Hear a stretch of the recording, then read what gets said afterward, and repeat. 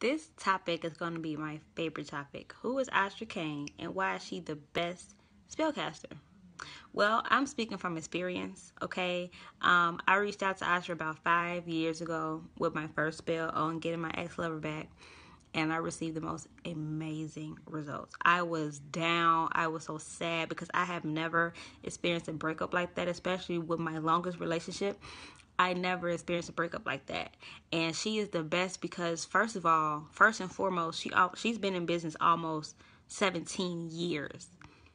17 years. It's going to go on 17 years soon. Okay. Her spells are all natural. They connect with your energy link. So it's no, type of voodoo or anything that's controlling the other person to get to talk to you or controlling anything. It's all based on your energy link. And that's what I love about it. It's no backfiring.